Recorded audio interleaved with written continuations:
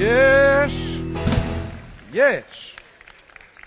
Now, if you're really in faith, after you released your seed or about seed that you've sown in times past, how could you tell? How could you tell if you were really in faith? You'd get excited in spite of what you see and feel and what's been going on, how many bills is piled up on your table back home. You would get excited that something's going to happen. Something good is happening for you tonight. It is so easy for God to take care of us if we just believe Him. All things are possible to him or her that believes. Thank you guys for the good singing and playing. Y'all can be seated. Didn't they all do such a good job, everybody, on Sunday? Man, I'm telling you, top notch. Singing and playing. I heard parts, harmonies. I heard fancy chords. Whew. Man, we're coming on up. Go with me to two places, please, in the Scripture. 1 Corinthians 15, and then we'll look right over a page at 2 Corinthians 2. 1 Corinthians 15th chapter.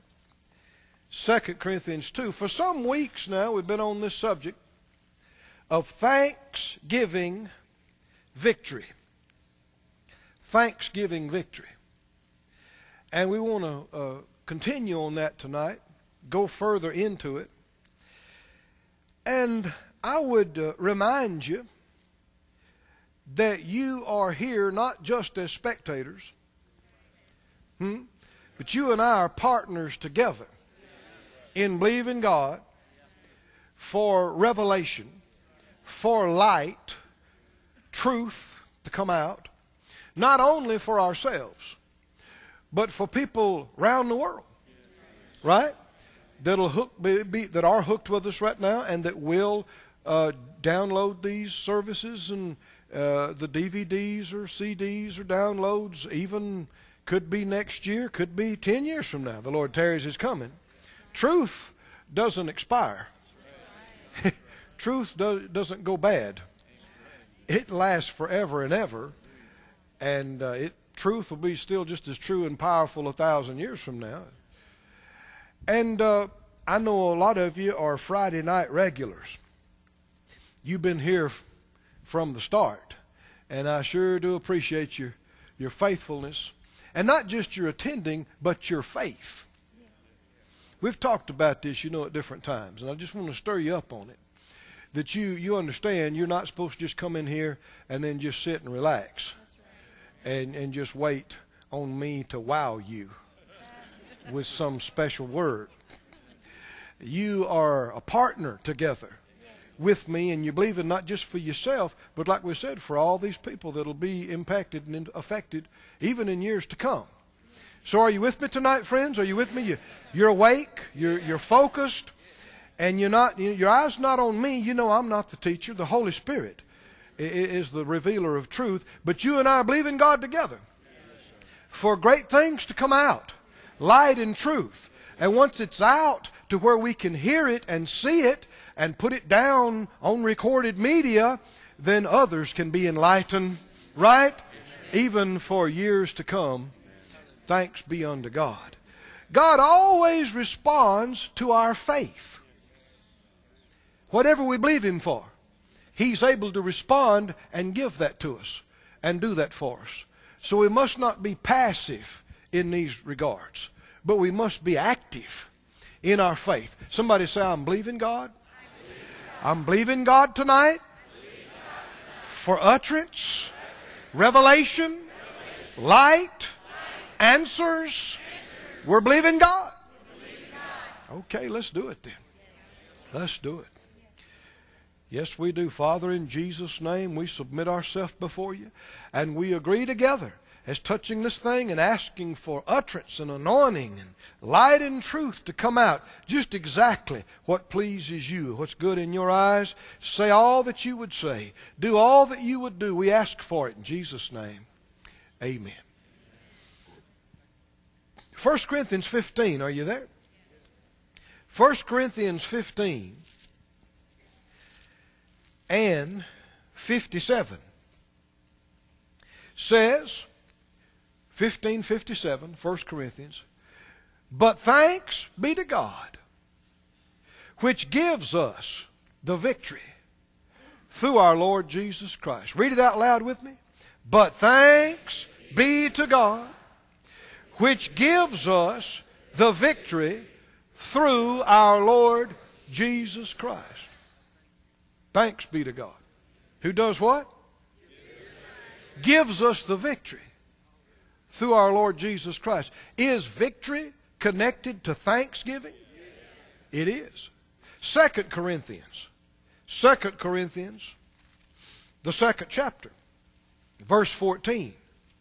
2 Corinthians, second chapter, 14th verse says, now thanks be unto God, which always causes us to triumph in Christ. And it goes on, but let's say that first part again. Now thanks be unto God, which always causes us to triumph in Christ. Who does it? God. How does He do it? In Christ. What does He do? Always. Always causes us to triumph. How many know if you're always triumphing, you're not losing? You're not being defeated. You're not being overcome. You're not going down. He gives us the victory. And He always causes us to triumph. We are winners. We're overcomers. We're more than conquerors. We're victorious ones. Glory to God. Glory to God. Glory to God. Say, I'm a winner. I'm a winner. Well, if the devil ever tries to tell you that you're a loser, you ought to laugh right out loud because you just heard from the biggest loser that there ever was. Loser? He's the loser, capital T, capital L. Have you read the back of the book? The devil's the biggest loser there ever was or ever will be. He is the eternally defeated one. Now, he don't like it when you talk like this, which is why I get loud when I say it. The loser. He's the loser. You're the winner. Yeah. Somebody say, I'm a winner. I'm a winner. How often do you win? Religion says, well, you win a few and you lose a few. That's the way the old ball bounces. And you just never know. None of that's a scripture. None of that's what the Lord told us. If you look to Him, if you'll stand on His word, if you'll do what He tells you to do, you will win every time. Every time. There's no such thing as a God-ordained failure. God-ordained defeat. No, no. We've gotten into defeat, we've gotten into failure when we got away from Him. We did something different than what He said do. We got off His word. We got off of faith. But we're leaving that behind. I said we're leaving that behind. You know, in the first part of my life learning to walk with the Lord, there was more than one thing that I tried to talk Him into doing. Now, what are you laughing so big? You done the same thing. I tried, you know, I sensed, of course, you'd being immature and not knowing a lot of things. I should have known He wasn't talking to me about it, and I should have known in my heart it was not the way to go, but I tried to talk Him into, you know, letting me do it. And He let me do it. to my hurt. And then something else come up, and I just pushed, and he let me do it. You know, the Lord will let you do things that's not his will. You know, Israel at one point wanted a king. And he told them it wasn't his will, wasn't his plan for them to have a king. But they pushed so hard, no, we want a king. Finally, he said, okay, have your king. He even pointed one out for him. But it was never his perfect will. He will let you do things. And after 2 or 3 times of that, and taking years sometimes to overcome the aftermath of it, finally one time I got on the floor and put my nose in the carpet and said, oh God, I don't want you to let me do stuff anymore. I want to find out what you want me to do. I want to do that. Help me, Lord.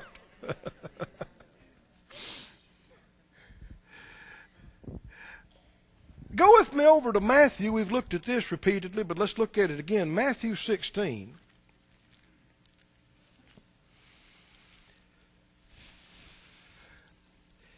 Is there a connection between thanksgiving and victory?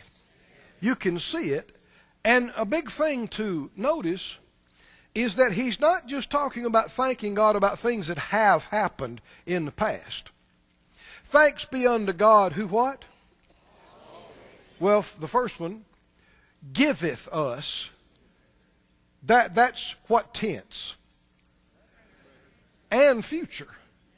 Gives, we'd say today. Gives us the victory. Not gave us the victory. Gives. Gives and will give. And in 2 Corinthians, what's the tense? Always causes us to triumph. That's present and future, isn't it? Is he thanking God for victories that haven't happened yet? He said, thanks be unto God who always causes us to triumph. Is he thanking God for victories he hasn't seen yet? That's faith. And that's the part we need to develop in. A lot of Christians have learned how to say thank you, Lord, when something happens. But it's only the faith men and women who have learned how to stand and thank God all day, and you don't see it yet.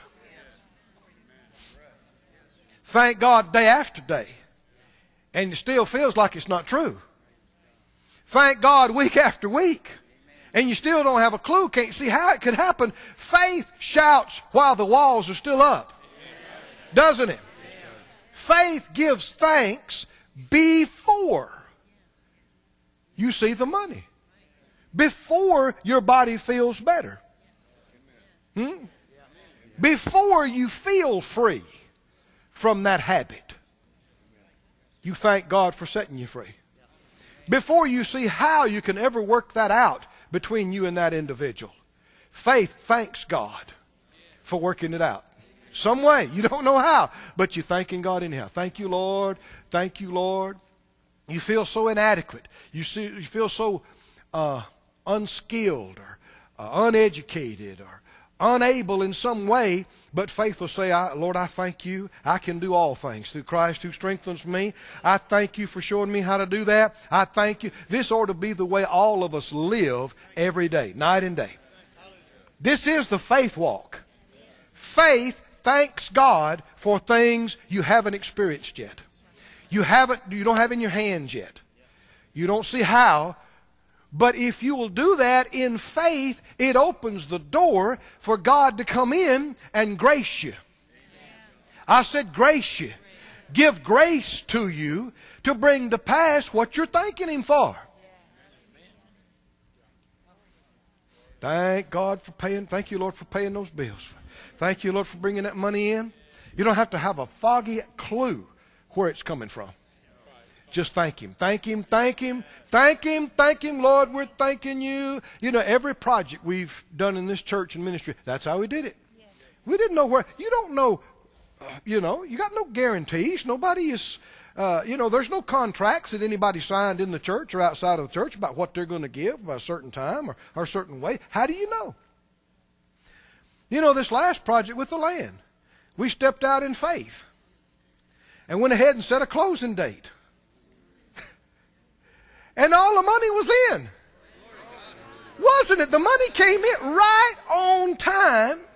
You say, well, I think I'll try that. You're about to get in trouble. It don't work by trying. You better hear from the Lord, right? You got to hear from Him. You don't just do something off the top of your head. You don't just do it because you need it or because you want it. You need to hear from Him.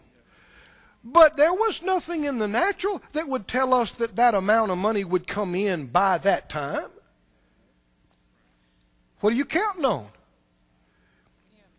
Every time I thought of it, you know what I said? Thank you, Lord.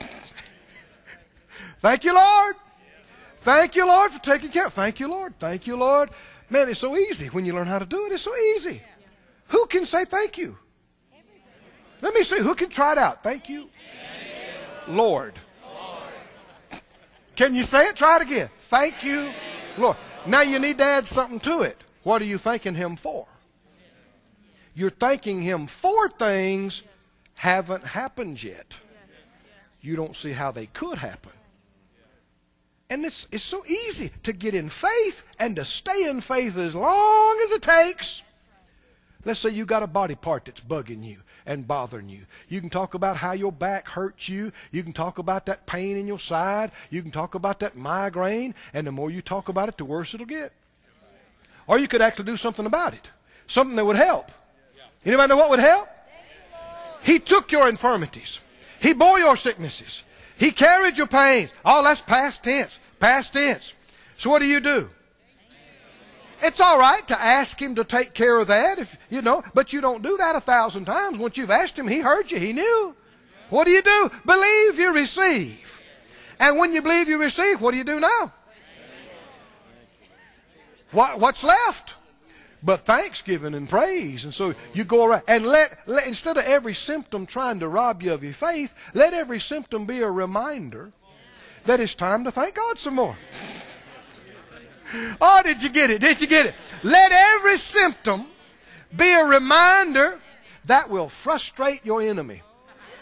I said that'll frustrate him because that's not what is supposed to happen.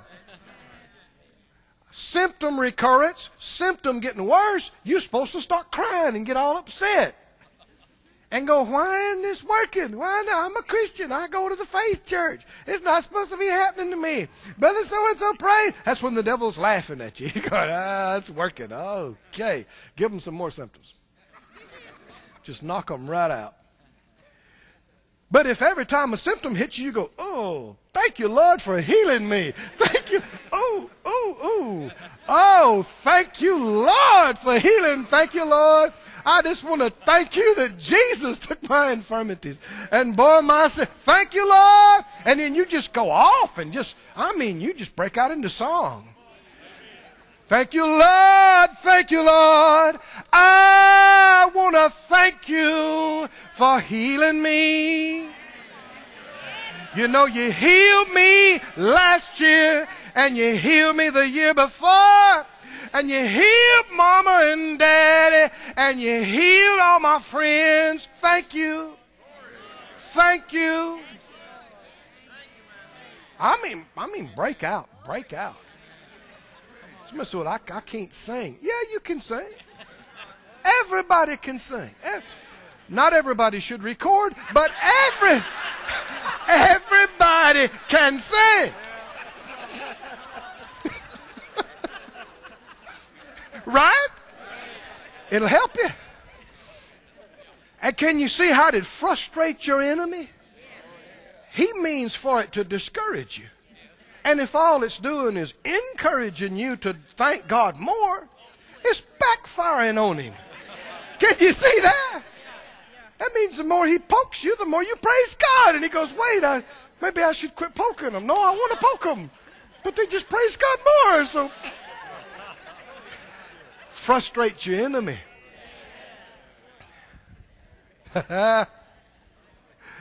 Glory. You find Matthew 16? Matthew 16, Jesus is telling his disciples about all the bad things that's about to happen to him. He's going to be scourged. He's going to be mocked. He's going to be treated unjustly and unfairly. He's going to be killed. Of course, they don't want to hear that. He's the greatest thing ever came into their lives. They got great plans for him. They can see him taking over, fixing everything. And of course, that's right. They just were off by a few thousand years. It's a real lesson to learn here. I mean, sometimes you get it, you got the thing right, you got the time way off. And it makes a big difference, doesn't it? And so they're thinking he's, Peter got bold with him. Let's skip on down there to Matthew 16 and verse 22. Peter took him and began to rebuke him and said, "Be it far from you, Lord, this shall not be to you." And the Greek in the margin of my Bible says, the Greek says, "Pity thyself." And you see one of the strongest responses from Jesus in the whole passage of Matthew, Mark, Luke, and John. He turned around and he said to Peter, "Get behind me, Satan. You're an offense to me." Why did he respond so strongly? What was said that was so offensive? Now, when we hear offense, we think so many times about things that hurt your feelings or make you mad. But if you look up the word, offense has to do with trap and snare. Like trying to trap a bird or trap a little animal. And even the stick that closes the door, the trip. We use that word, trip. Are there things that the enemy sets up to trap us? Are there things that are the trip? If you knock that out, boom, the door's going to shut. You're going to get in trouble. You're going to get ensnared. You're going to get entrapped. Well, that's what, if you read it, in other translations, they bring it out. The NET says, "Get behind me, Satan, you're a stumbling block to me." The English version says, get away from me, you're an obstacle in my way. And the basic English says, "Get out of my way, Satan, you're a danger to me." God's Word translation says, "Get out of my way, Satan, you're tempting me to sin." You're a danger to me. You're a snare for me. You're tempting me with what? What was dangerous to Jesus? Pity yourself. Now, if you hadn't been here with us in previous sessions, we've already covered a lot of ground. But we're finding out that, what is the opposite of being thankful? Well, not being thankful, being unthankful. And I started to say the Lord asked me this question when we first started this series. Is there a place in between thankful and unthankful? I didn't think that up. I don't mean I heard a voice, but inside me, he brought it up. Is there a place where you're not thankful, but you're not unthankful either? You're just neither one. There is no such place. If you're not thankful, what are you? You're failing to be thankful, which makes you unthankful. Is being unthankful a problem? It is a huge problem. And the further we go, the more I'm seeing it. I'm seeing what an issue it is and how big a part it plays in every one of our daily lives. How many understand every morning when you open your eyes and you slide your feet out on the floor, you're either what? Thankful, or you're not, which means you are unthankful. If you're griping about something, you're certainly not thankful. Huh? Think about how some Christians start their day. I'm not talking about unbelievers. I'm talking about Christians, church-going folk. They slap the clock sideways. And they go, grumble, grumble, grumble. What time is it? Oh, grumble, grumble. And they stumble across the floor. Hit their toe on a toy that one of the kids lifted. Oh, grumble, grumble. A lot of them do good if they don't cuss. Oh, grumble, grumble. If I've told them one time, I've told them 1,000 times not to leave the toys out in the grumble, grumble, grumble. And they come over to the bathroom, they look in the mirror. Oh, grumble, grumble.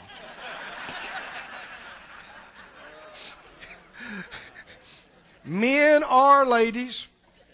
Grumble, grumble. What am I going to do with my hair today? Would you look at that mess? Oh, grumble, grumble.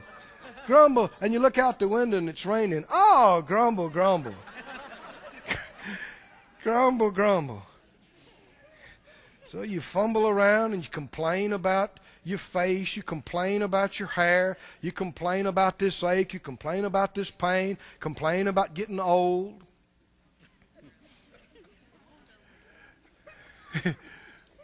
And you stumble over and look in your little closet.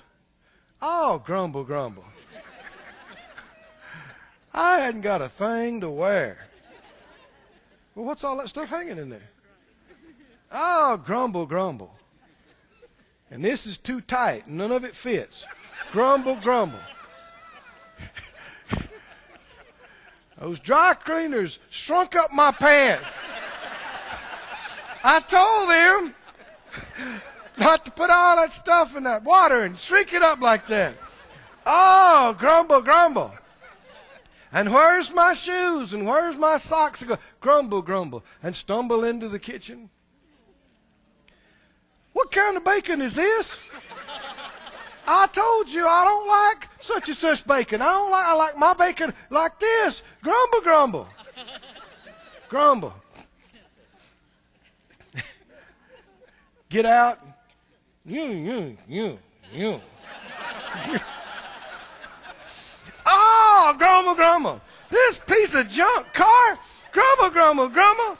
Grumble, grumble. And you're supposed to be believing for a new one.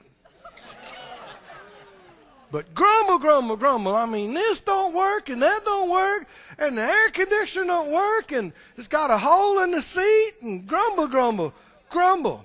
Listen to me. Let's stop right here. If you're grumbling about the clothes you got, that is undermining your faith for better clothes. If you're grumbling about the car you got, you're undermining your own faith for better. One is working against the other. One is calling on the provider, and the other is opening the door to the destroyer. This is not my idea. Go to 1 Corinthians 10, please. You may think I've digressed, but I haven't. All of these are reasons for you to pity yourself and for you to feel sorry for yourself because you got so much wrong in your life. Other people have nice hair. Other people don't have to work on themselves that long. How would you know? How would you know? Other people got nice clothes to wear. Other people don't have trouble with their cars. How would you know? You don't know. You're comparing reality to fantasy. Let me say that again real slow. You're comparing reality to fantasy, some ideal fantasy that you've imagined how their life is, and you got no clue how their life is. I assure you, they have issues. They have things they're dealing with. I don't care who they are. We all got flesh. We all deal with the same devil. We all deal with the same curse in the earth and the same crazy people. Right? If they're not the exact same ones, they're just like them. There's plenty to go around. Problems of all kinds. No, friend, don't let yourself get to looking at somebody else and imagine this wonderful, amazing life that they have, and you don't have a clue what it's like at their house or what their relationship. Don't do that. Don't be so easily duped. You may be way better off than they are in several areas and not even realize it. Not even see it and know it. But here's something for sure. If you don't start thanking God for all that you got going right in your life, you're in danger of losing it. You're on your way to losing it. It's dangerous. Jesus wouldn't wheel around like that and speak like that if this wasn't a major issue. And if it was an issue to him, it's certainly an issue with every one of us. 1 Corinthians 10, did you find it? He said, verse 10, 1 Corinthians 10:10, neither murmur ye as some of them murmured and were what? Destroyed of the destroyer. Now all these things happen to them for ensamples or examples. And they're written for our admonition. They're examples for us.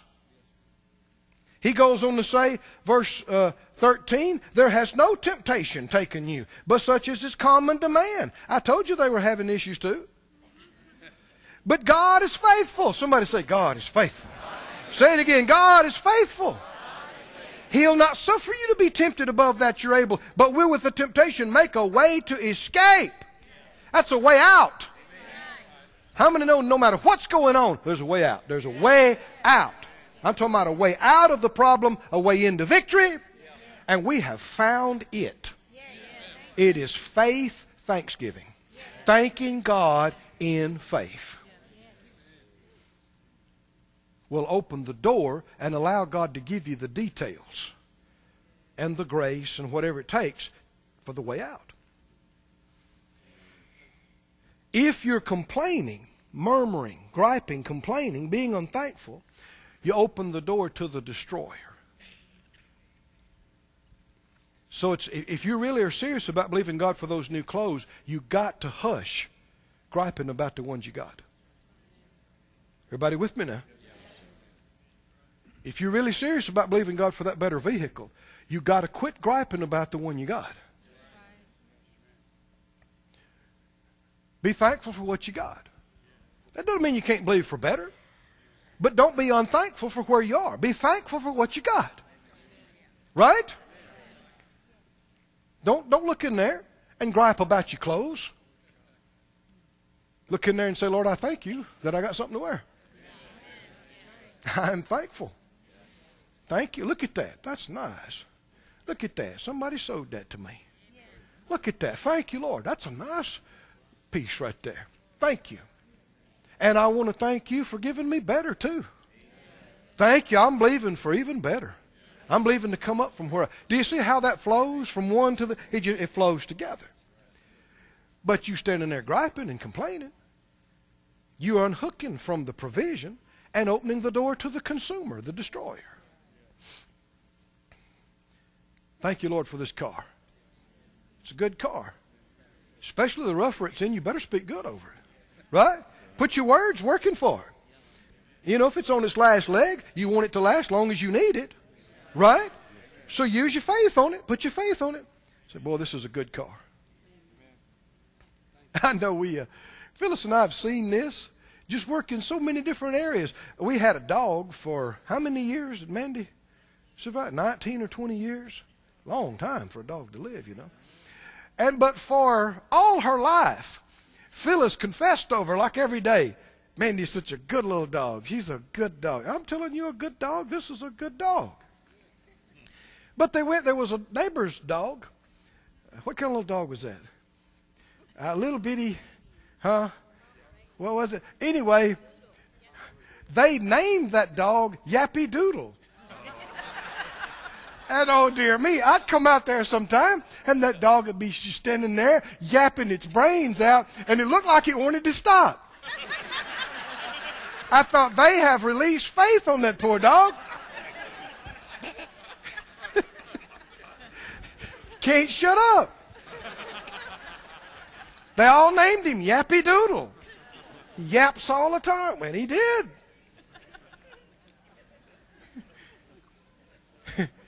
You kick your lawnmower, you say, that's the sorriest lawnmower I've ever had. That's the biggest piece of junk they ever made. People don't realize it, but you and I were designed by the Creator who creates with His words and rules with His words. We're made in His image and likeness. We're supposed to rule and reign in our life through what we say. And that's why the devil has worked so hard to get cursing in your mouth. Because even though people don't know it works, the devil knows it works. And so that's why, think about everything that's supposed to be cool. Instead of saying something's good, what is it popular to say? Oh, that's bad. That's bad. Now the new one is sick. Have you noticed that? Man, that's a sick ride. That is so sick. Man, they did such a great job. Man, that's sick. Friends, don't be stupid enough to say that. It'll be some other word in a few months. It's just some popular trend. And you know, people, they want to curse stuff. Curse. They want to use damn on everything. In fact, it's become cool. Something's, you know, impressive. People go, damn. Why isn't it cool to say blessed? Why ain't that cool? Because the devil don't want nobody with blessed in their mouth. Because blessed shuts him down and opens the door for God to move.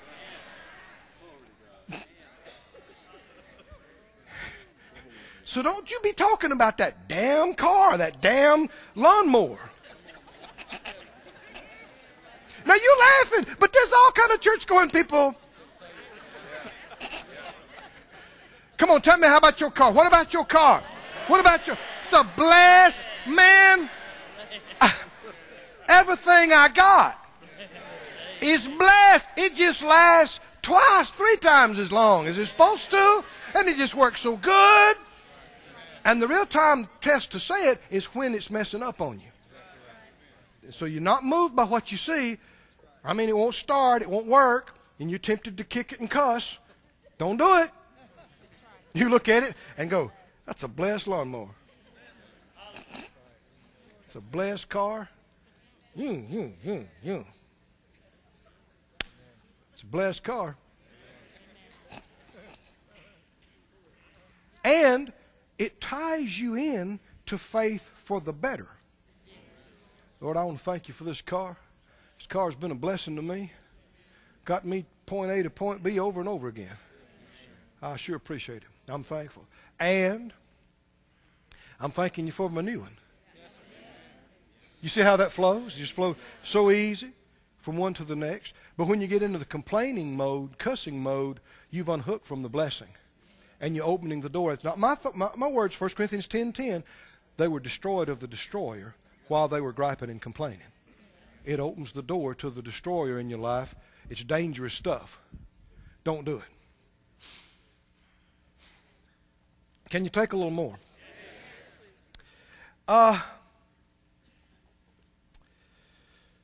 Help me, Lord. Go with me to Psalm 8.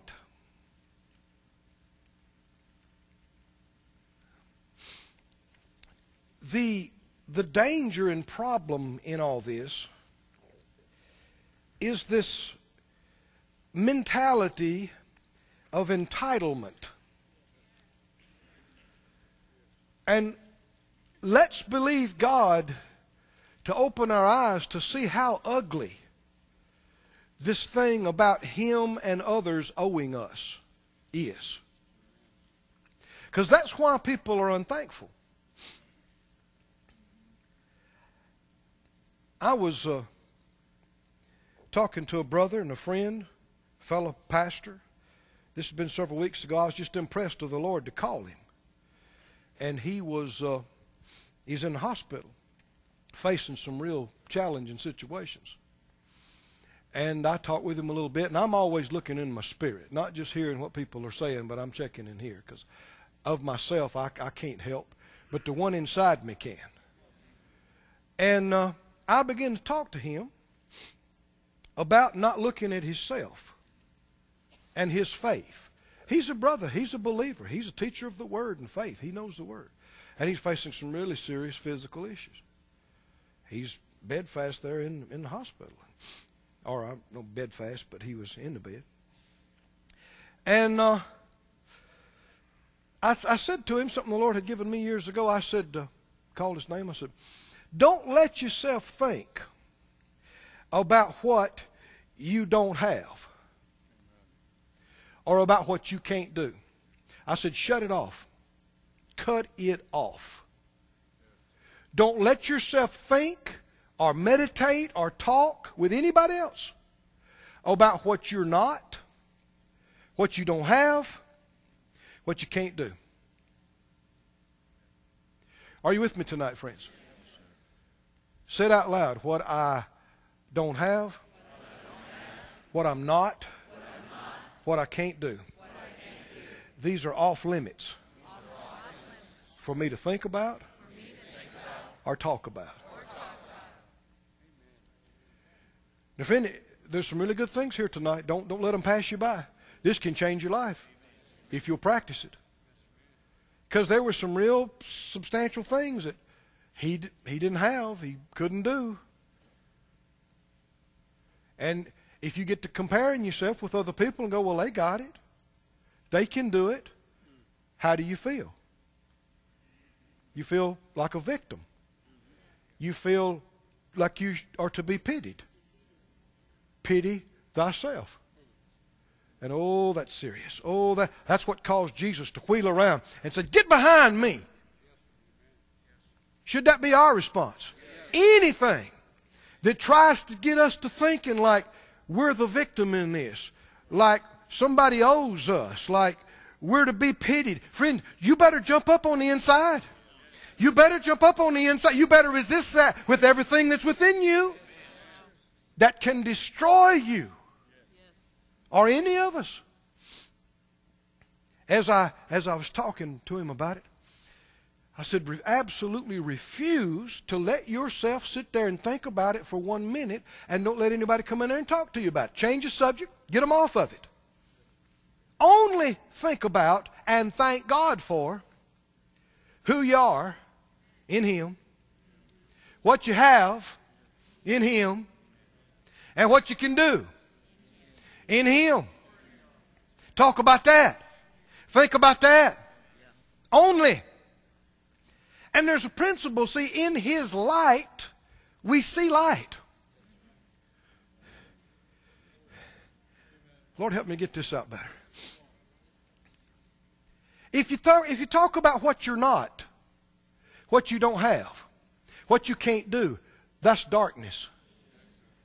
And as you focus on that, the light of the body is the eye. And if the light, so-called, that's in you is darkness, the Scripture said, your whole body will be full of darkness. But the light of the body is the eye. And if you're looking at light, in His light we see light. The more you talk about what you have, you get enlightened that you have more than you knew you had. The more you talk about what you can do in Him, you become enlightened and are enabled to do more. There's grace in that. And can you see that's in the flow of thanksgiving? You're not talking about what you're not, what you don't have, what you can't do. You're talking about what you are. What you do have.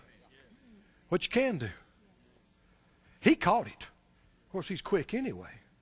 Man, He caught it just like that. He said, I got it, Brother Keith. He began to praise God. Me and him just got happy right there on the phone. He said, I got this. I said, you sure do? He said, I am this. I said, yes, you are. He's laying up in the bed hurting, facing all these possible losses and situations. Well, it wasn't a few weeks after that, I met him in a meeting. We're over there shouting God together, praising God. He's out preaching the gospel. How quickly it turned around. He's looking good, going strong. Don't think about. Are you with me now? What did we say? Don't think about what? What you're not, what you don't have, what you can't do. Is it dangerous to think about those things? Oh. That's where the devil wants you. Well, they're such and such, and I'm not. They're thin and beautiful. Well, what are you about to say now? About yourself. Huh? They're rich and famous. What are you saying? You're saying I don't have anything to be thankful for? Because I'm not what they are? They've got this. They've got a new car. They've got a big house. And I don't have it. Well, what are you saying? It's not fair. Why ain't it fair? Well, I should have it too. Why? Who are you? Well, I'm me. So? Why should you have it?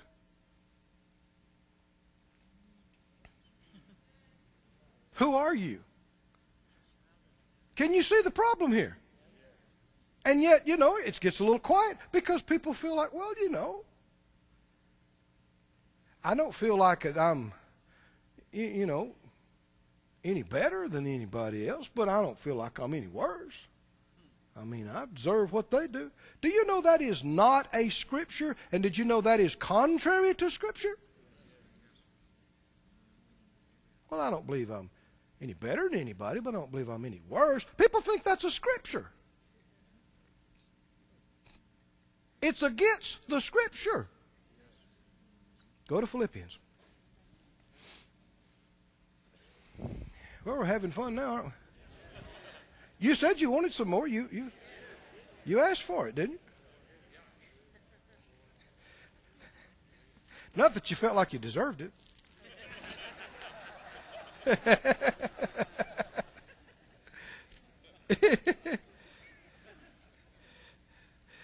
Philippians chapter 2.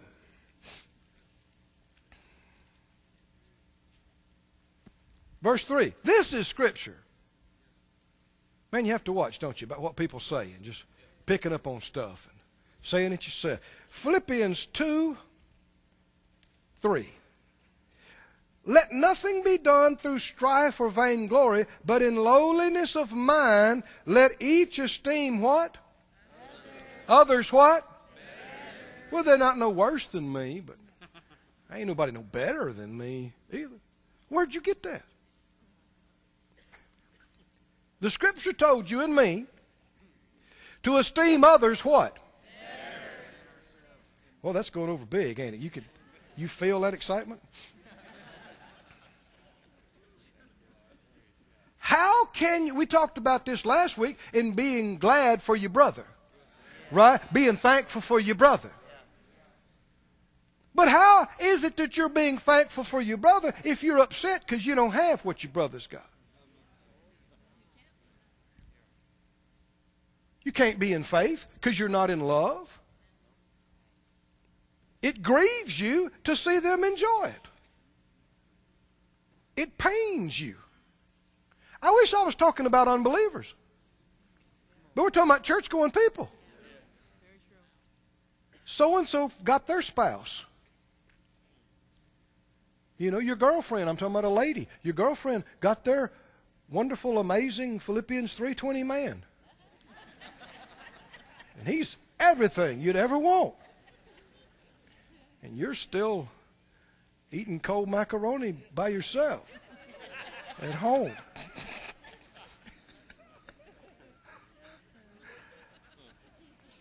And it pains you to see them together because it reminds you of what you don't have.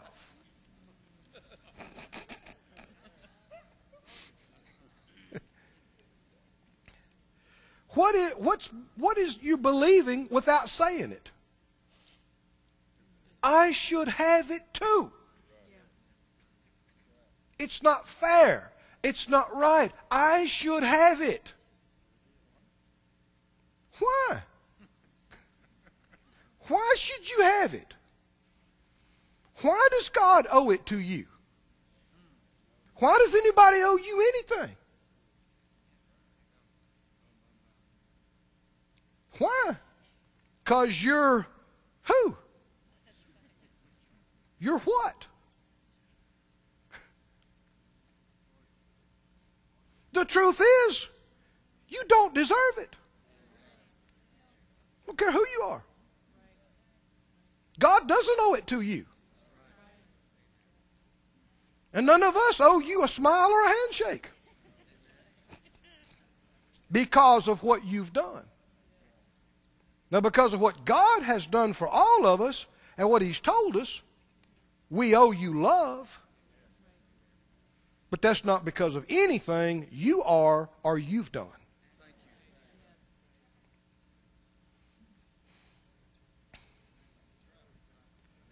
This belief, this feeling of entitlement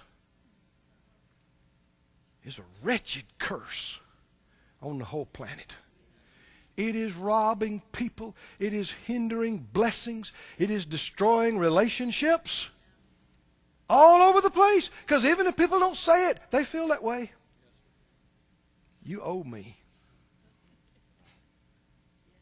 I was there. I did all this for you. It's the least you can do. Well, then you never gave them anything. If they owe you something, you didn't give them anything.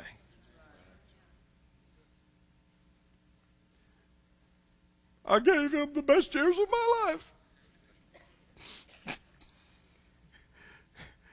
I wiped their little nose and changed their diaper. I gave him 25 years working every day. What are you saying? You're saying it was a loan and I want to be paid back. And if that's true, you're in terrible shape, because that means that was not seed. You didn't sow it. You didn't give it. It wasn't love. You wanted something out of it. You want your payback. That's not the way God works. The way God works is you sow a seed and there are no strings. We're not asking for anything in return. Not even a thank you. Nothing. Nothing. It's a seed. If it really is a free seed, now you got a right to believe for a harvest. And you don't have to look to them. You don't know where it's going to come through.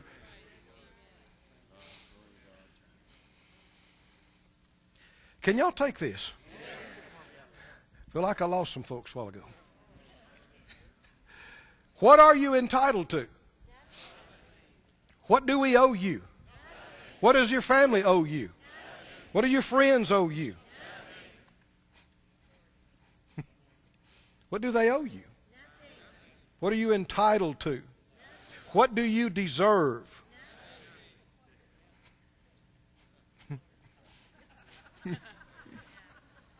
Now, this was the statement the Lord said to me is years ago, and I'm just now getting some more light on it. He said, you can't be gracious to someone who feels they deserve it. I got a glimpse of what he meant by it back there 15, 20 years ago, but oh man, it's beginning to open up to me now. I'm beginning to see I didn't see a fraction of what he was saying. All of his words are that way. It's just another way of saying what's already in the book. Something that'll catch our attention. How many understand half the New Testament, particularly the epistles, or more than that, is about grace versus works? Isn't it? By grace you are saved. It's through faith, but it's by grace, not of works, lest any man should boast. Not of works, it's the gift of God. You didn't deserve it. You don't earn it. You don't merit it. You're not entitled to any of it. And yet, you can have it. If you can receive grace. And you do that with faith. Well, everything we desire in life comes exactly the same way. It comes by grace. It's not healing is not owed to you. That's right. God doesn't owe you healing because you go to church regular. That's right. God doesn't owe you healing because you're a hard worker. You're a volunteer. You work with the children. You tithe and you give. He doesn't owe you healing because of that. He doesn't owe you healing at all. Jesus bought your healing, though. Oh, hallelujah. He took your infirmities and mine. He bore our sicknesses. He carried our pains. And he said, here, I'll give it to you free. Didn't he? But he doesn't owe it to you and me at all. No, he doesn't owe us prosperity. He doesn't owe us anything. And yet he wants us to have it all. But you got to get rid of that I deserve it stuff. There are so many people living in so much pain.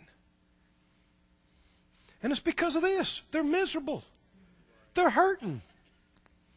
Because they don't have a bigger house. They don't have a new car. They don't have this. They don't have that. And so they're unhappy. They look around at what other people have. And yet I've been to countries where people are sleeping on the ground. Huh? Eating a piece of junk. You wonder where it came from. Rags. And got a smile that looks like a neon sign. They're happy. They're enjoying life. They're thrilled to be there. And they don't have anything of the trappings of material things that we're talking about. So it must not be necessary to be thankful. I said it must not be necessary to be thankful. Go to Hebrews, please, the 13th chapter. Oh, I could use another hour.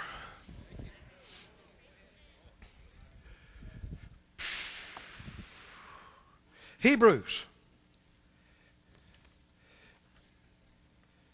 Is pity thyself dangerous stuff? Is it dangerous? Can you afford any of it? Do we need mind renewal? Oh, friend, do not look around and go, yeah, you know, boy, there's some real self-piteous type people. Right? Every one of us have yielded to this stuff in different degree. Every person in this room has yielded to this. Different times and different ways. It's not a question of if you have, it's just a question of how much. But every time you or I have, it's cost us. And if you're ever going to grow up, if you're ever going to grow up spiritually and grow up in God, you have to grow up in love. God is love. If you're going to grow up to become like Him, you have to grow up to become like love. And love suffers long and is kind. Love is not envious, is it? It's not. It doesn't judge. It doesn't keep track and keep account of suffered wrongs. Love knows how to enjoy life. It's not selfish. It's not self-centered. Heard somebody the other day. This has been actually a few months ago. And they were talking about a certain situation. They asked about what that person would do in such and such situation. And they said, well, they call their name. We'll just say it's John. It's not. But they live in John's world, they said. That was their name. I knew what they were talking about. Whatever your name is, you've lived in that world before. Now, if it means talking about Keith's world, I'll use Dave. He can handle it. What's it like in Dave's world? If Dave lives in Dave's world, what's it like there in Dave's world? Well, in Dave's world, everything is about Dave. Everything in the universe is about how it affects Dave. In Dave's world, everybody should be nice to Dave. In Dave's world, everybody should be thinking about Dave and how Dave feels and what Dave needs and what Dave wants, because it's Dave's world.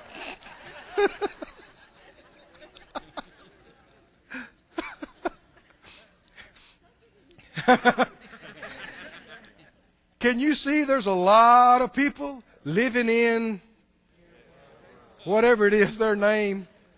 Well, I mean, it's gotten terrible. You get out and try to get around somewhere, people will run over you. I'm talking about in the store. They will just run flat over you like you're not even there.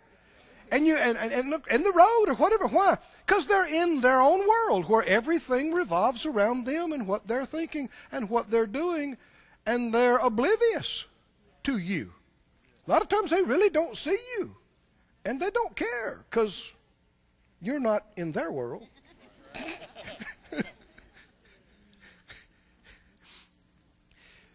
Living in your own world means living in the world of self-interest, self-centered, self-deserving, self-entitlement.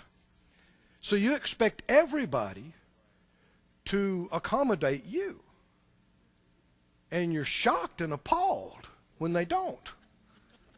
And angered and hurt when they don't. Now, every time you get hurt or upset about something somebody didn't do for you, you need to stop yourself immediately and go, now hold on, hold on. Who do I think I am?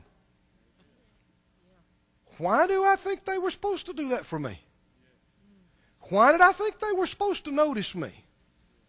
Who do I think I am? What do I think I am? I've seen preachers get the big head.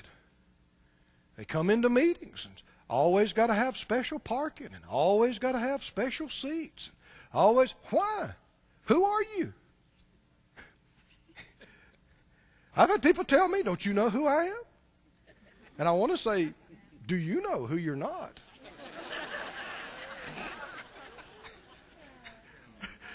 Obviously, you don't know who you really are. Because apart from Him, you're nothing. And that's not my opinion. That's 1 Corinthians 8.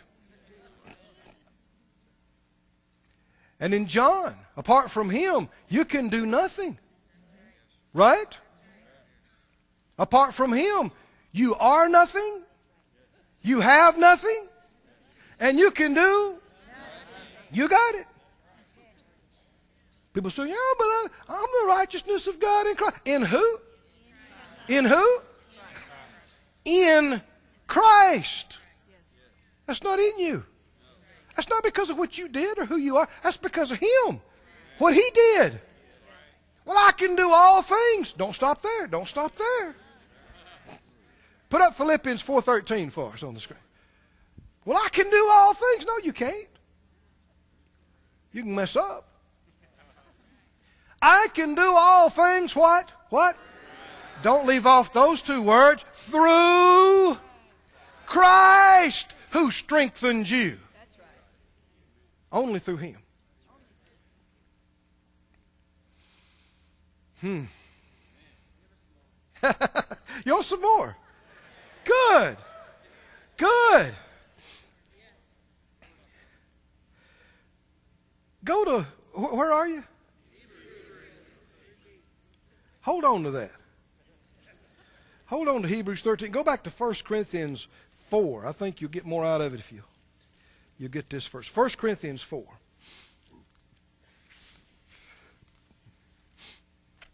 Okay, Dave, come back now. This is not Dave's world. We're not going to live in Dave's world. Or Keith's world or your world. Come on. Say it out loud. I'm not going to live in my own world. Lord, open my eyes. Help me to see outside myself. Help me to be aware of you and aware of others and lay myself aside. Friend, this is the life that is the happiest. This is the way to the joyous life, I'm telling you. In the Scripture, where the Lord was talking about, this is my commandment. This is the commandment I give you, that you love one another as I have loved you. Did you know that's where He said also, I'm telling you this so that your joy will be full. The selfish life, the self-centered, living in Keith's world life is the miserable life. It's possible to have all kind of stuff, and you're still miserable because of something you don't have. It's amazing. There are people that are multi-millionaires and multi-billionaires, and they're suicidal. You know why? Because they got the first 9 Ferraris that came out in '69, but they don't have number 10. And the guy that's got it won't sell it to them. And they're unhappy in their 20-room mansion. with their $5,000 pajamas on. They're crying and miserable because they can't get serial number 10. And yet you got somebody in a hut down in Africa, South America, smiling, praising God, eating a piece of the chicken that you wouldn't eat. In rags. Why? Because their name is written in the Lamb's book of life. And they know that greater is he that's in me than he that's in the world. And instead of thinking about what they don't got, they are thinking about what they do. And you can be happy. I mean, none of us are here but just for a few days. Anyway, I know when I was teaching at Rhema, I overheard at the lunch area where they would eat, some first-year students talking about some things. Happened to overhear it. One of them was supposed to be testifying, but he's really just bragging about all the stuff he had. And, of course, a lot of people were just struggling, just barely getting by day to day. And he went on and on about all this stuff he had. Finally, one guy, you could tell he was perturbed. One guy was listening to him. He said, so what? Your pile of ashes will be bigger than mine.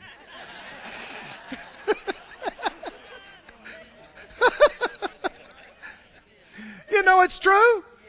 It's all going to melt with fervent heat. I don't care what it is. Nobody's taking any of it with them. Right? Your pile of ashes will be bigger than mine. We believe in prosperity. We believe God will give you the desires of your heart. But it really don't mean that much. Oh, that was weak. I said it really doesn't mean that much. And if you think you have to have it to be happy, you're in trouble. Because there'll always be something else you don't have. It's a trick of the devil. You still got Hebrews? Let's read it then. We'll read that first. Now you were going to hold Hebrews, right? I know you turned to 1 Corinthians 4, but you still got Hebrews, right? Well, let's read Hebrews then. Hey, don't tell me how to do this. Come on, read Hebrews.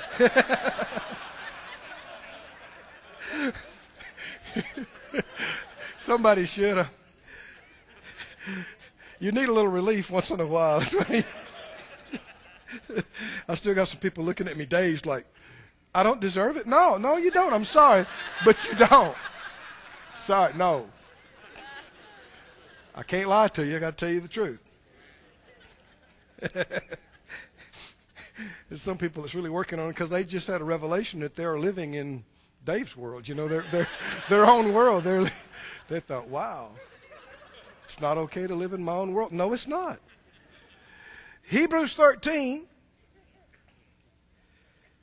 verse 5, let your conversation, that means your way of life, your manner of life, your way of life be what? Without covetousness. And be what? Be what? Say it again. Be what? Content with what? Such things as you have. Is that where you are right now? Now, some have thought that was contradictory to the prosperity message. But it's not. It's not. It's fine to have a vision list. It's fine to sow your seed and claim, believe for houses, cars, stuff. It's fine. But if you can't be content without it, that's not okay. If you're unhappy because you don't have it and you're discontent, see that this is the key word, isn't it? Be what?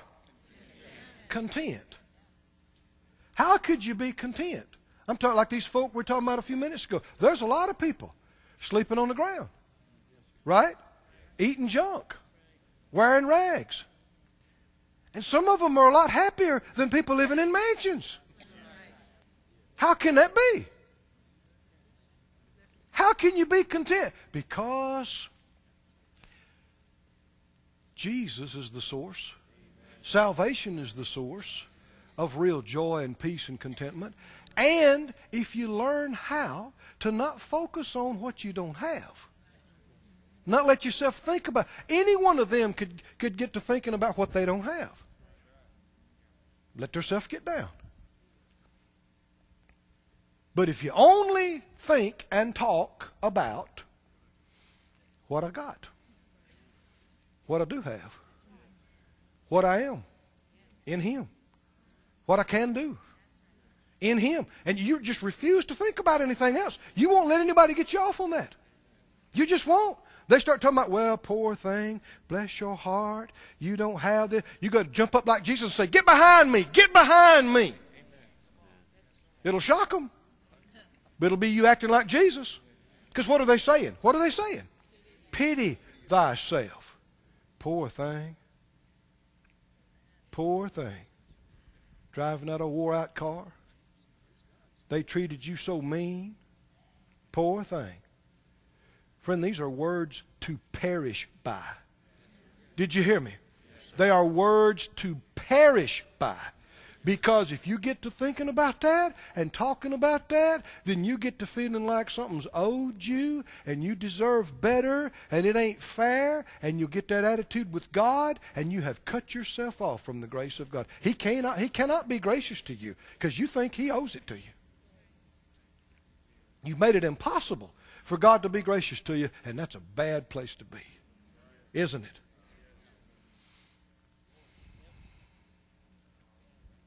Be what?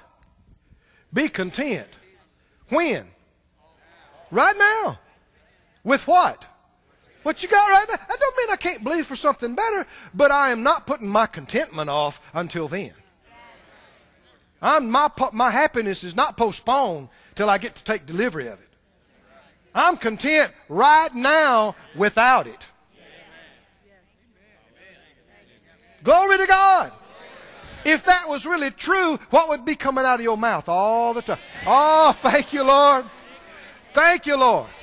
Thank you for what I got right now. Thank you for where I am right now. Thank you, thank you, thank you. And once in a while you can throw down, and thank you for the new one. But don't focus on that. Go to Philippians while you're close by there. Philippians 4.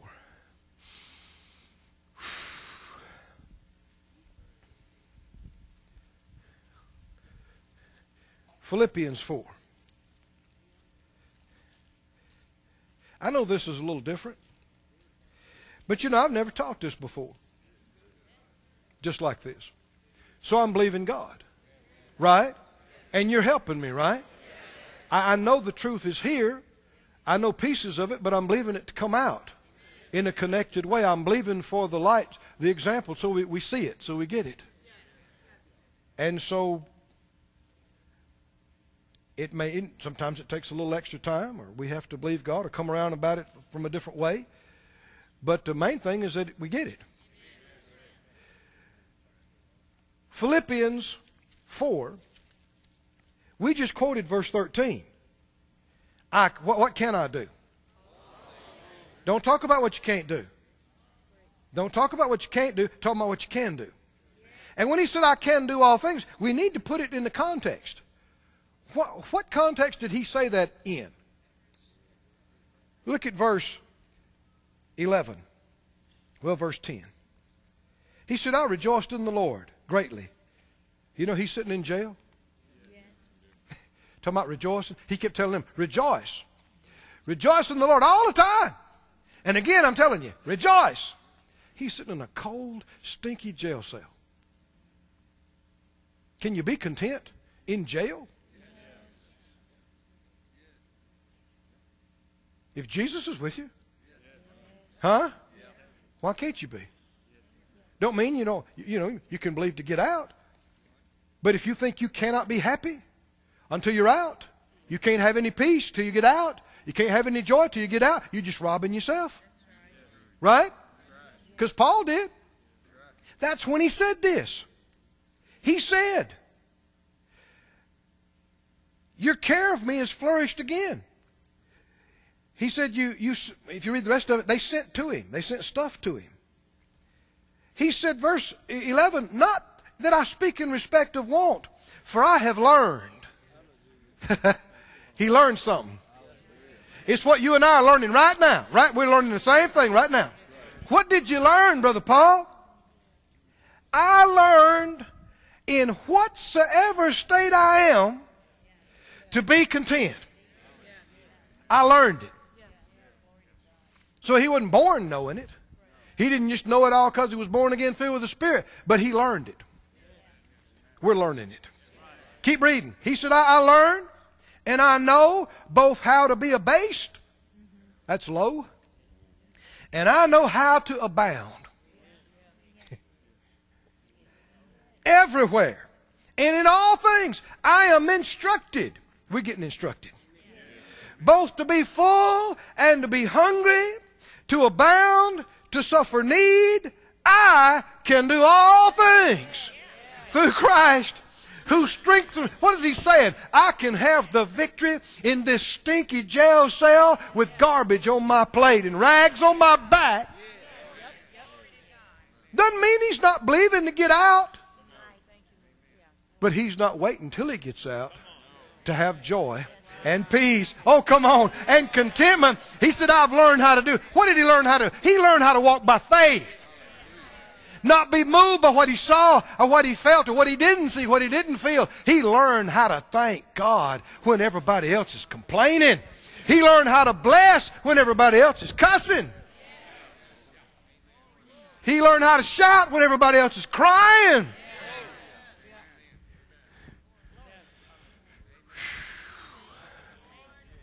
And in that case, you don't waste your life. The devil's, he's crafty. And if you'll let him do it, he will have you waiting on something your whole life. Well, you got that, yeah, but you don't have this yet. And that's really what's going to make it click, and that's going to fulfill you and help you to come on into. And so you're still waiting on something. You're still waiting on something. You're not content, so you're not happy. You don't have peace because you're waiting. One of these days I'm going to get it, and then we'll all be happy. And it's a lie. I said it's a lie. There is no thing. There is no person.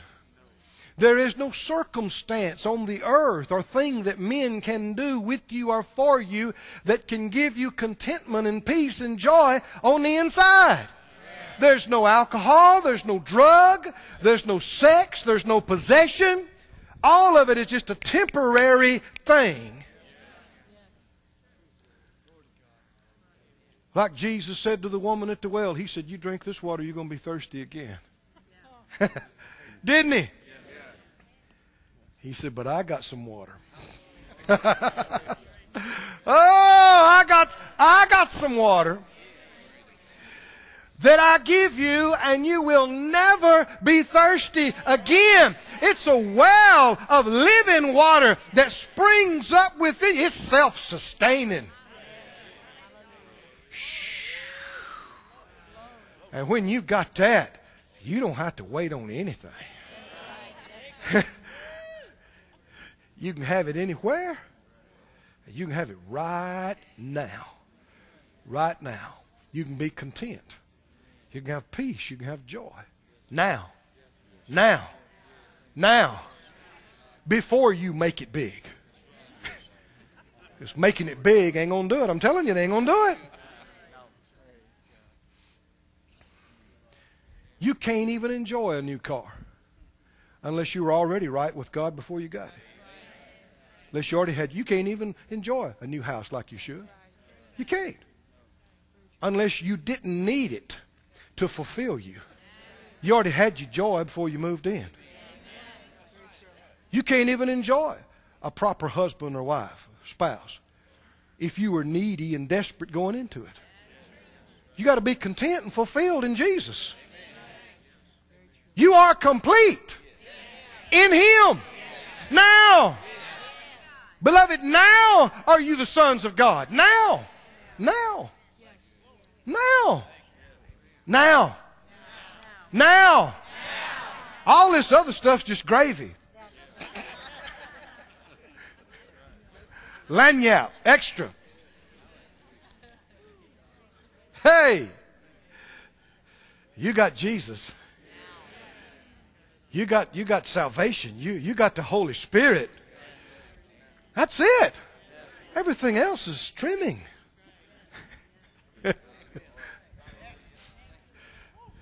If God spared not his Son, but delivered him up for us all, how shall he not with him freely give us all things? Can you see? Jesus is the main thing that you've been given. All this other stuff is just something he gave you with him. But you got him. You've got everything.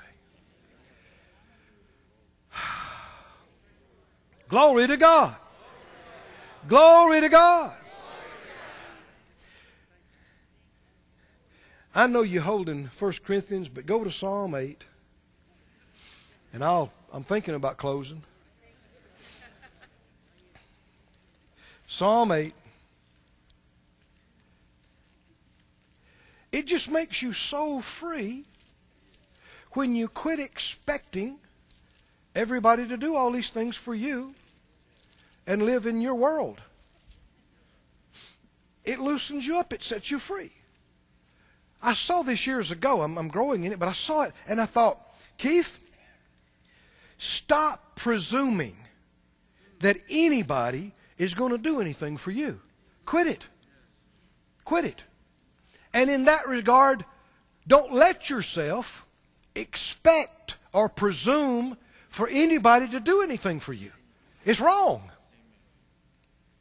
But what you can do is be thankful for everything that anybody does for you. Now think about how this works. If I never let myself get to thinking about what you ought to do for me, then I'm never disappointed when you don't do it. I lose no days being depressed. I don't get mad at you because I didn't expect you to do it anyway. But then when somebody does do something, oh, glory to God. Thank you, Lord. So I'm never getting upset, and I'm always being thankful. Sound like a good life to you?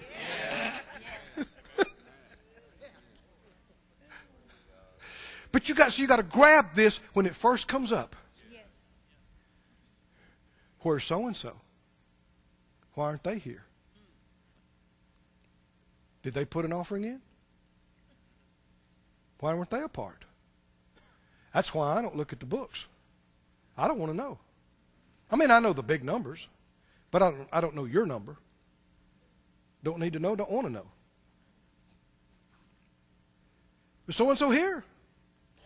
I can't let myself think about they should be here. I care about for their sakes, but they don't owe me support.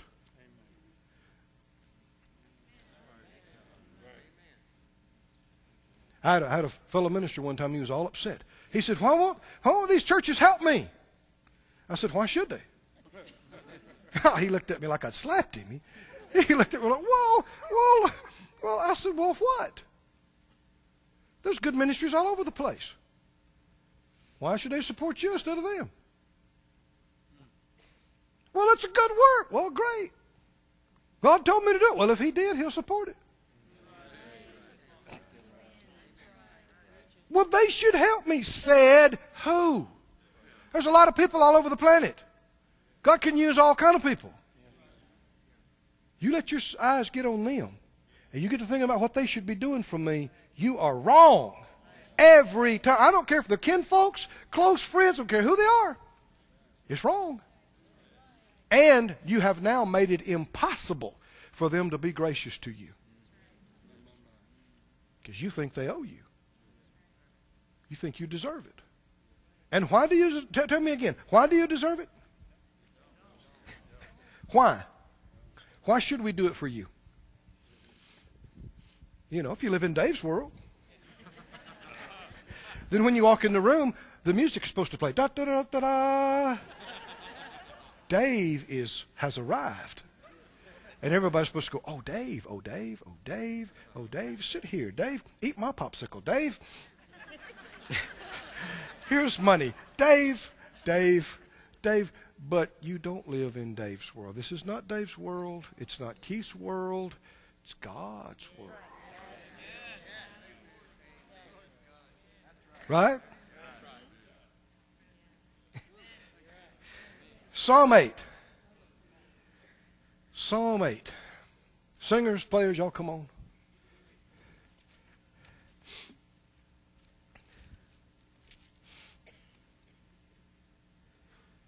O Lord, our Lord, how excellent is your name in all the earth, who've set your glory above the heavens.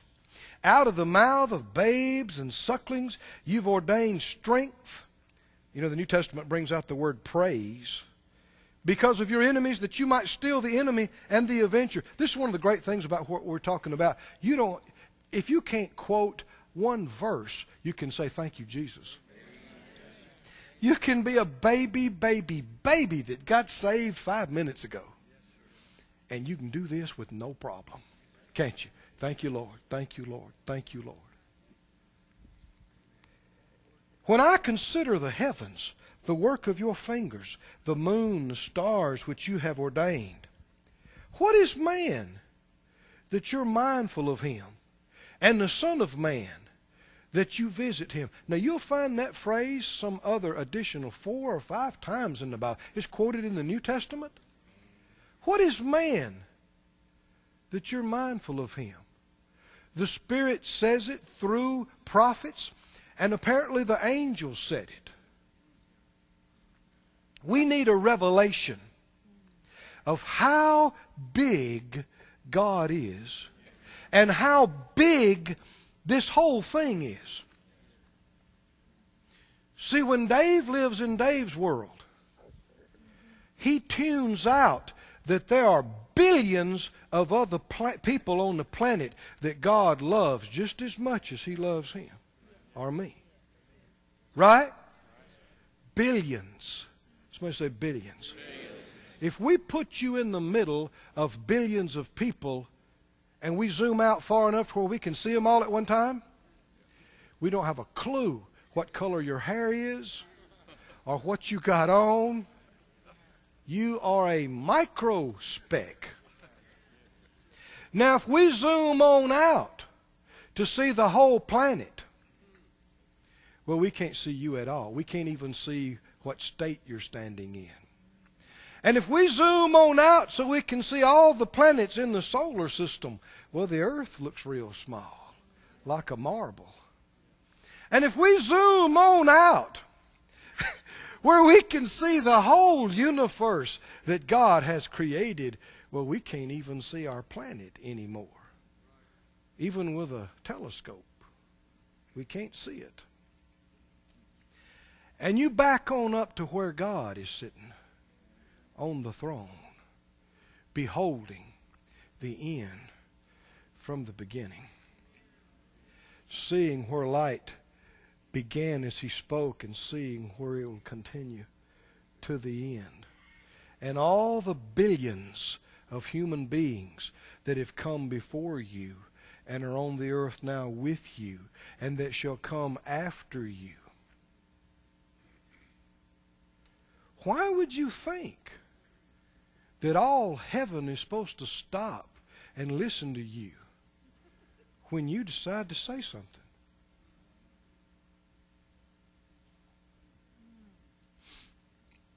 Why would you think that you deserve all of this? This is why people that get to thinking about it, they come to the conclusion that our whole planet is absolutely insignificant. And that our little life of a few breaths and a few days is totally inconsequential and insignificant. But our God is so great. I said he is so great.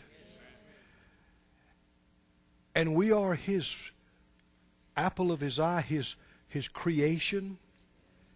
He has chosen us to be his family. And he knows every hair on our head. we should never think that heaven is supposed to stop because we stand up and have a thought.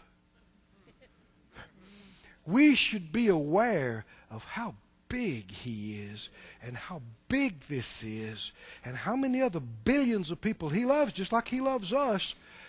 And what we ought to be is so thankful when He does hear us and He does acknowledge us and He does talk to us and listen to us. We shouldn't act like we deserve it, like He owes it to us. We should be thankful.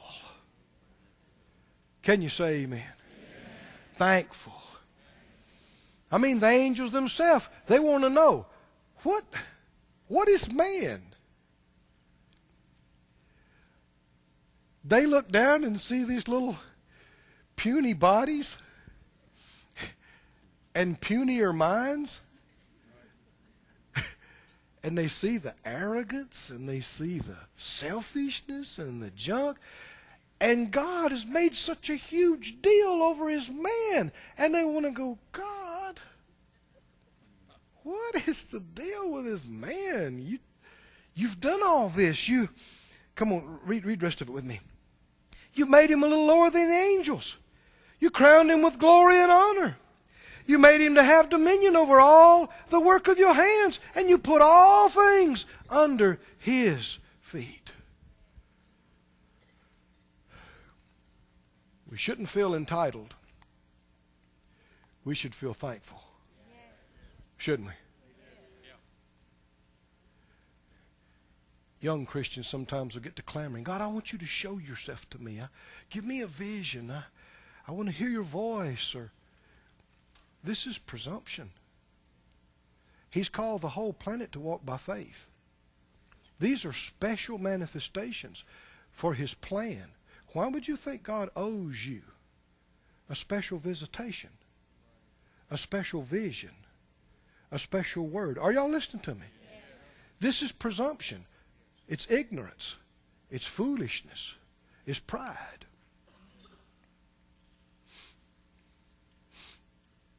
We should be so thankful that out of all the billions on the planet, we can come boldly before the throne of grace, and He will hear us. And He does know us. And He does care. But we should come so humbly, shouldn't we? And so thankfully. And say, Lord, I know you got billions of other people to deal with too. And I'm so thankful that you listened to me today. Thank you, Lord, for helping me to grow up. You don't owe me anything. You've already done everything for me. What can I do for you? Here I am, Lord. Use me. What can I do? How can I help you? I exist because of you.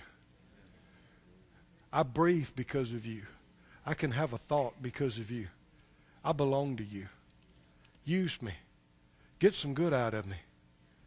Do what suits you and pleases you with me. And then when He does, what should you say? What should you say? Wait. Oh, thank you. Thank you. Stand on your feet and begin to do it. Oh, thank you. Say it out loud. Thank you. Oh, thank you. Thank you. Thank you, Master. Thank you, Lord. Thank you, Father. Come on, lift up your voice. Lift up your voice and praise Him. Lift up your hearts. Oh, thank you. Thank you. Thank you. Thank you. Thank you. Thank you. Oh, thank you. Oh, thank you. Come on, everybody, lift up your hands. Don't wait till another time. Thank Him right now. Oh, thank you, thank you, thank you. Thank you. Thank you, thank you. Come on, thank Him some more. Thank you that you know my name. Thank you that it's written in the Lamb's Book of Life. Thank you. Thank you that you care for me. Thank you that you keep me in your hand. Thank you that you make me to stand. God, I'm your man. Singing thanks. Oh, everybody. I give you thanks. Oh, for all you've done. I am so blessed. Oh, I'm so blessed. Soul has found rest. Oh, Lord. I give you thanks. Everybody say thanks, thanks. I give you thanks. All you've done. Everything you've done for me. I am so blessed. So blessed. Soul has found rest. Oh Lord, I give you thanks. Oh, just close your eyes. Focus on the one who sits on the throne of glory, with the winged creatures round about, and the saints that give a shout, holy, holy, holy. And he knows your name. Somebody say thank you. Somebody say thank you. He holds us in his hand. Through everything he makes us to stand. Thank you, Lord. Everybody say thanks. Oh, thanks. I give you thanks. Oh, you've done. I'm so blessed, so blessed, so blessed. Oh, Lord, I give you thanks. Hallelujah. Lord, you've done so much for us. We haven't earned, we haven't deserved the least of your mercies, but you did it anyway. In spite of our failures, in spite of our disobedience, oh, you've dealt graciously with me. Everybody say thanks. Thanks. I give you thanks. I'm thankful tonight. I am so blessed. Oh Lord, I give you thanks. Hallelujah. Oh, hallelujah, hallelujah, hallelujah, hallelujah.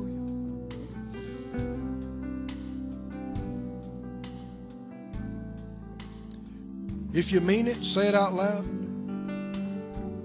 I purpose not to let myself think on what I'm not, what I don't have, what I can't do. That's wrong. I will give praise to God for who He's made me to be.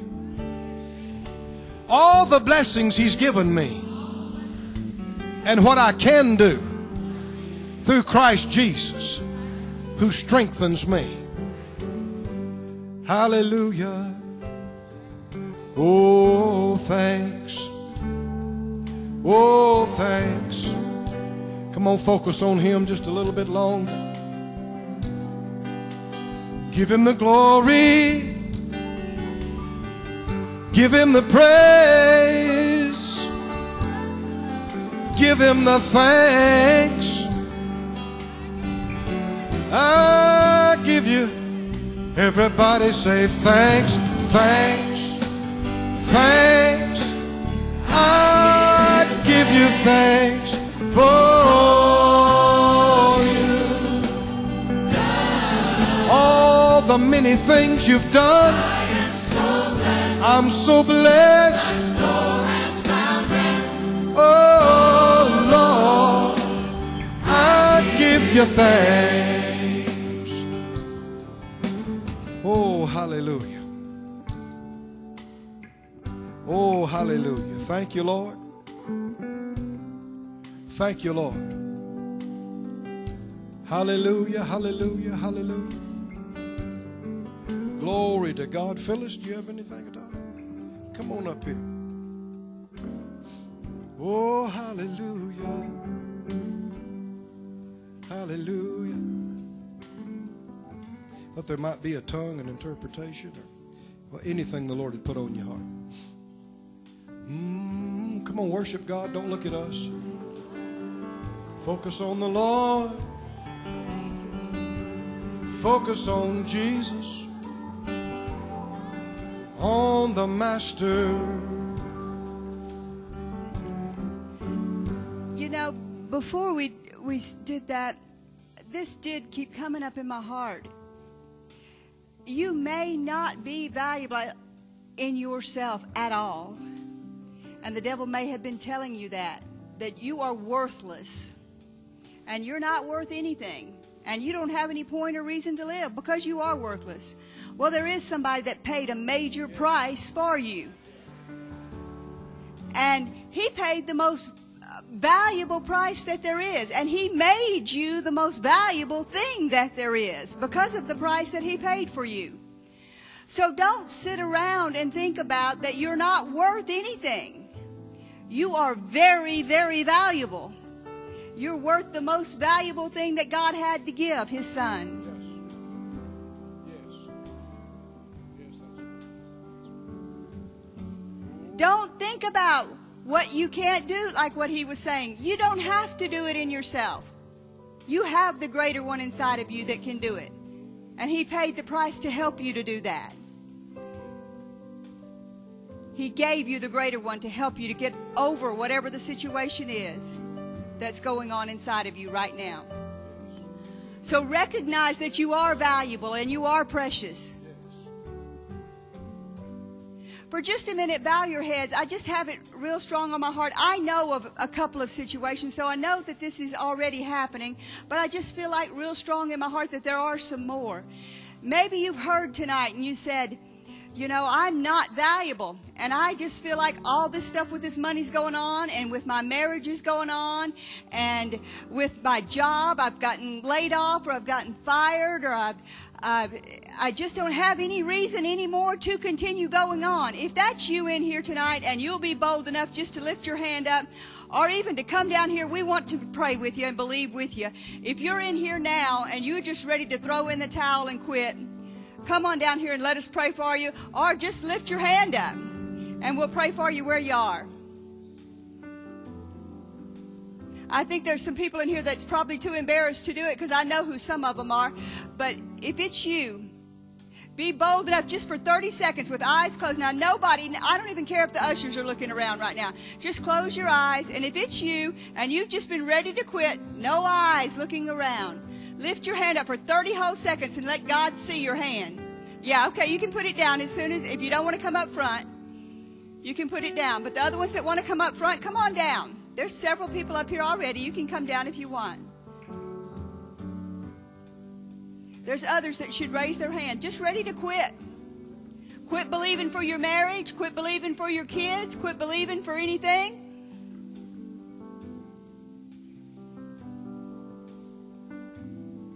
If you're strong enough, come down here and let us join our faith with yours.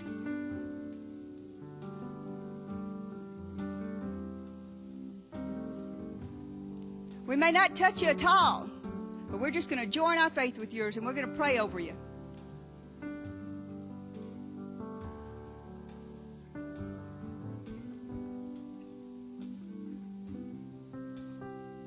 There may be some young people in here, and you may not have told mom or dad, or you may not have told anybody, but it's time.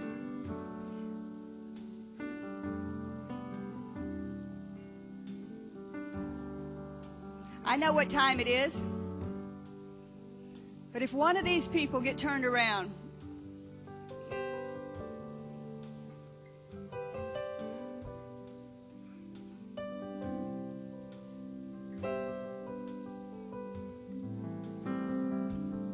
it was your spouse or your child, you'd be ready to pray. So pray with us now. Maybe the person next to you is not strong enough.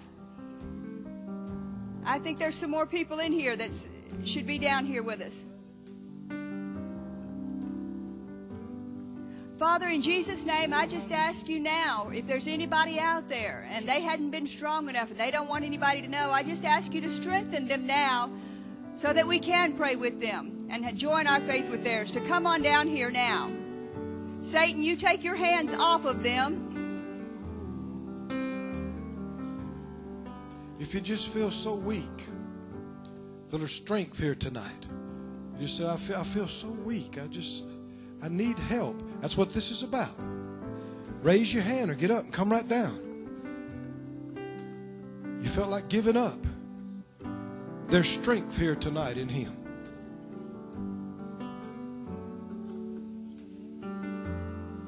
All right, well, everybody in here, if you're strong, there's some people still coming, but if you're strong and you've had this kind of thing attack you before that you wanted to quit, stretch your hand out to these people. Let's join our faith. One can put 1,000 to flight. Two can put 10,000 to flight. So let's join our faith with their faith.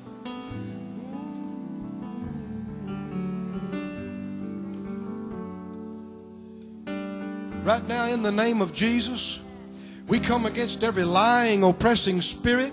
We command you to stop, shut up, and stop and come off of them, come off of their minds, come away from their souls, release them, loose them, and get out of here, get out of their lives.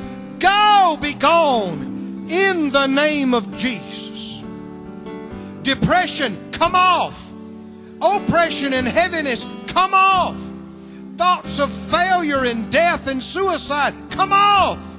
Come off. Leave them. Go away from them in Jesus' name. Oh, hallelujah, hallelujah, hallelujah. And we say, everybody in the congregation, reach your hands out this way. Say, be strong. Be strong. Be made strong. Oh, thank you. Now receive. Believe you receive. Believe you receive strength. Oh, congregation, just keep saying it again. Be strong. Reach your hand and say, be strong. Be strong in the Lord. Be strong in His might. Be strong.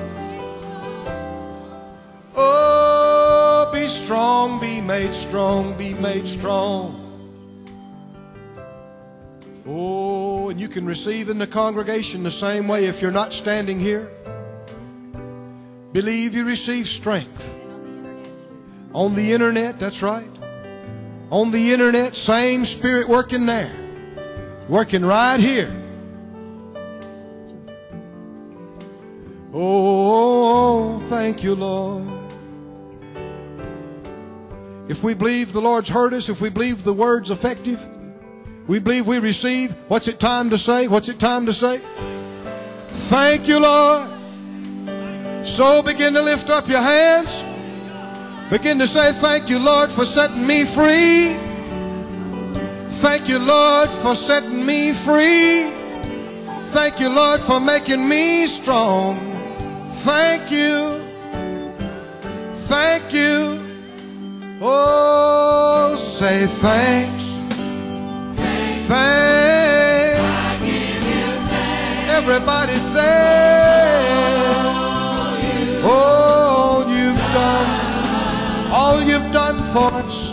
I am so blessed. I am so blessed. My soul has found rest. Oh, Lord, I give you thanks. Sing it again, everybody say, thanks, thanks. I give you thanks. Oh, you've done. I'm so blessed. I'm so blessed. My soul has found rest. Oh, Lord, I give you thanks. Praise God. All right, friends, just turn, go your way. Believe you received. Believe you receive. The word's been spoken over you. Oh, thank you, thank you, thank you, Lord. Thank you, Lord. Thank you, Lord. Thank you, Lord. Thank you, Lord. Should anybody feel sorry for you? That was too weak. That was way. Should anybody feel sorry for you? No. If they could find something you didn't have, for every one of them, you could show them 100 things you do have. Right? In God. In Jesus. And He can add to you the thing you don't have while you're thanking God for the other. Thanks for believing with me tonight. Thanks for staying with me even if we go a little bit long. You know, it shouldn't be that big of a deal to us. But go your way rejoicing. Go your way thanking God. Now, if we're putting this stuff into practice, there'll be times through the day, tomorrow, next week, you'll pop up and go, get behind me. Get behind. No. I'm not going to think about that. And there'll be every day that you're going, thank you, Lord. Thank you, Lord. Thank you, Lord.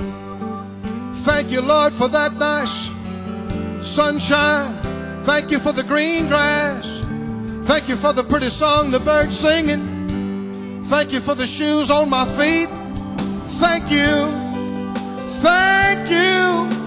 Thank you for the air that I breathe. Thank you, thank you, thank you, thank you. Let's sing it as we go. Let's proclaim it as we leave. Let's sing it now. Oh, thank you.